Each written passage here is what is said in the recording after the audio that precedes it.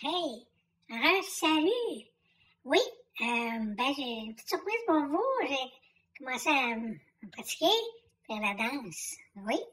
Fait que là, j'étais dans un studio de danse. Puis là, monsieur, il m'aide, là, on fait des 1 et 2 et 3 et 4 et 1 et 2. Fait que là, je vais vous montrer ça. Puis, à un moment donné, je vais faire une belle démonstration. En attendant, checkez ça. Pas pire. Bon, je vous fais mes petits pas de danse.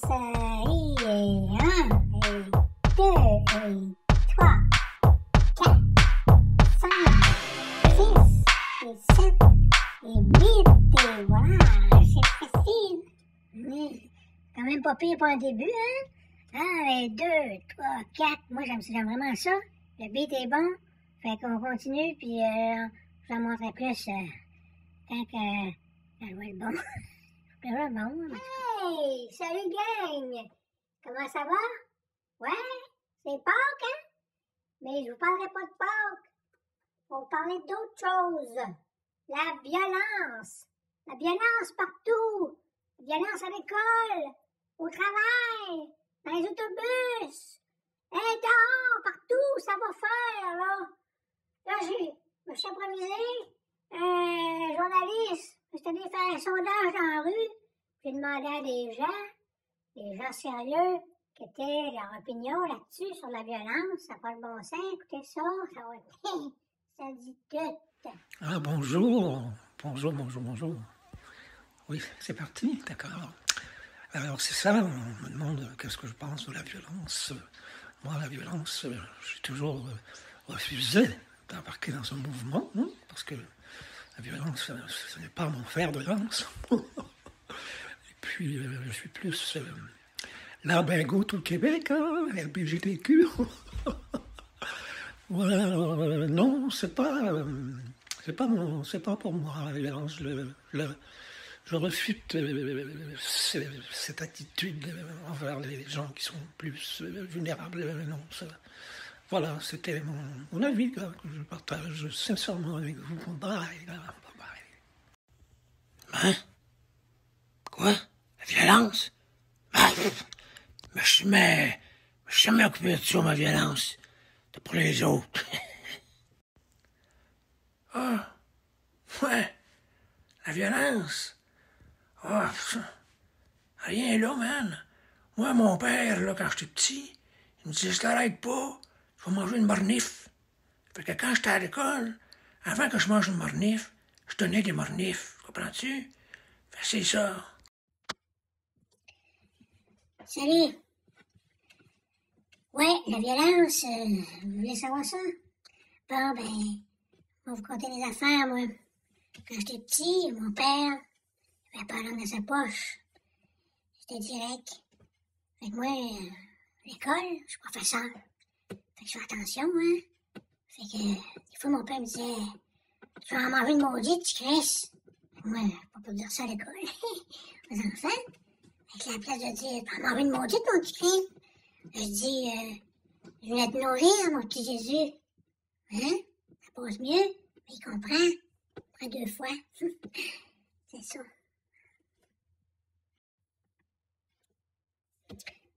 En voilà l'autre. Mon père me disait aussi souvent, je t'écoute pas, tu vas spiner, c'est ton frère d'échalote.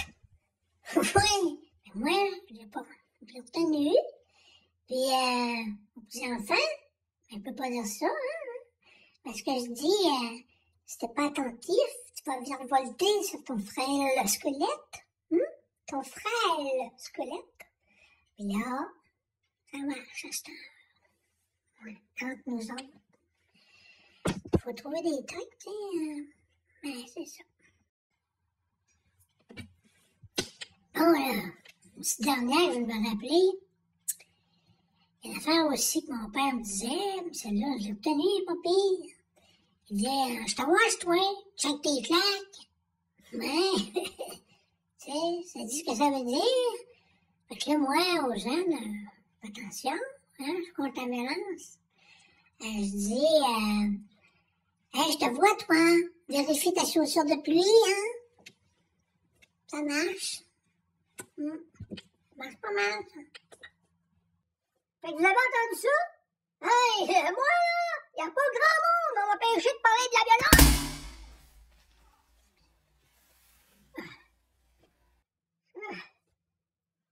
pas debout. C'est beau, là. On regarde une petite gêne, hein? Pas facile. On va avoir pensé, on va avoir une stratégie. On va y penser comme il faut, là. Comment faire une approche, comment approcher ça, là. En tout cas, bon, on se calme. Fait que là, je vais vous dire, en tout cas, suite à ça, là, j'ai eu des commentaires positifs suite à mon sondage. On m'a même offert un emploi pour être journaliste dans la tête. Dans la tête. Pas dans la tête. Dans la tête. Dans la tête. Des entêtes d'articles de journaux. Ouais. Puis c'est vendeur. On va vous donner des petits exemples. Ça sera pas long. Ouais. Fait que, un exemple, là, c'est que, en grand titre, là, le premier ministre Trudeau perd la boule. Oui! Ça s'est vendu, là, comme des petits pains chauds. Oui, c'est que, ben là, le journaliste, lui, il continue, là, avec mon titre, là. Mon super titre, il dit, oui, Trudeau jouait au quai avec sa gang de femmes, et puis il échappait la boule dans l'allée. Il perd la boule. Ça, c'est vendeur. Ça s'est vendu, là. Pow! Comme ça. Hé hé! On va vous compter un autre, là. Je sens pas long. Ouais, la prochaine, elle va fesser encore plus. Un policier devant les tribunaux, ça va chauffer. Quel titre! Ça s'est vendu encore plus que l'autre. Alors, c'est ça, le journaliste, lui, compte mon histoire. C'est que, oui, ben, quelqu'un a aperçu un policier passer devant le palais de justice à Québec. Puis, c'est tout. Non, il est passé. Mais ça s'est vendu. Bye. Une petite dernière pour s'amuser. Une ambulance paralyse le CHU de Québec. Puis, patouche. Regardez bien ça. Le journaliste, lui, s'en va avec ça. Il dit, ben oui, l'ambulancier cherche encore ses clés. C'est ça. Ça s'est vendu, ça. Ah, j'ai le goût d'en faire une petite dernière. La bonne, c'est que...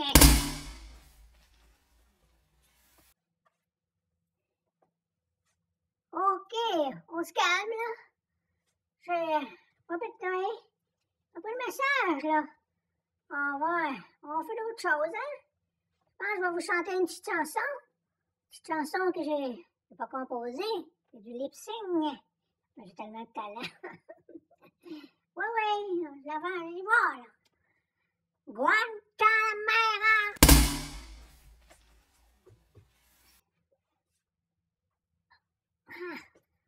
OK, là, OK. C'est bon, j'ai compris, là. On va y aller en rock. Prochaine fois. Bye.